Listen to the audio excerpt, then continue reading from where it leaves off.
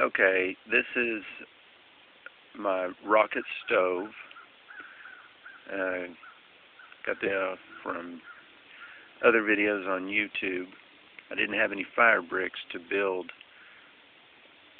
the firebox, and so I just decided to make it out of some 6-inch ductwork.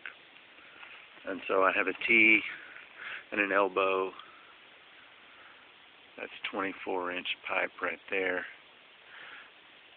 And then on the front, a cap for a clean out. I fired it up, and it works just like it's supposed to, so I'm going to go ahead and use it. This is going to be for a winter greenhouse, so we're going to put cob around it to act as a thermal mass.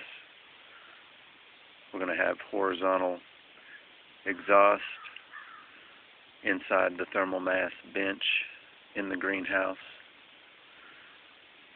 And so I'll make other videos of the process.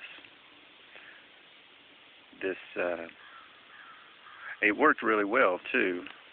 Built the fire, and it pulled through into the riser just like it was supposed. I'm not real sure if there's going to be much difference between using this and the fire brick. I'm hoping that this, along with the cob on the outside, will work just fine. I don't know if it'll get too hot and crack the cob. But like I said, I didn't have any fire brick, so this is what we're going to try in the greenhouse. I'll make some other videos.